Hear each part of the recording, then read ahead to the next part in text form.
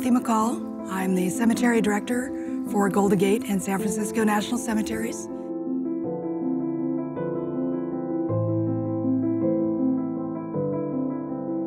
I was born in Seoul, Korea. My dad's a veteran, my brother was a veteran, my nephew, my brother-in-law, cousin, certainly gave me an appreciation for what veterans did and the freedoms that we enjoy because of their service.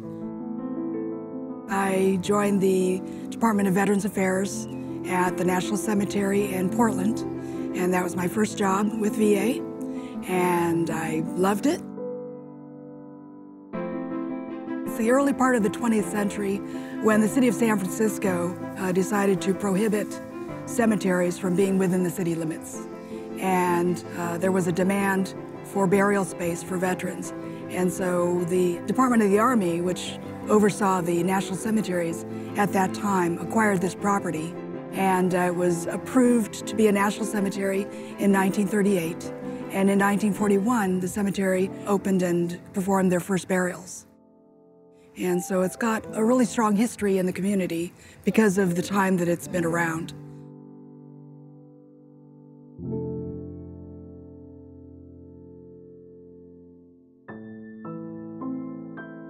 When we go on services and accompany families, it's so that we can make it as memorable for that family as possible, so that their loved one is honored in a way that they deserve to be honored. You know, their service to our nation was at great cost, not only to the veteran, but the family as well, and we want to honor that. National cemeteries are an integral part of any community because of the history that is within each cemetery. And learning about one person and that veteran service makes it much more memorable and much more personal.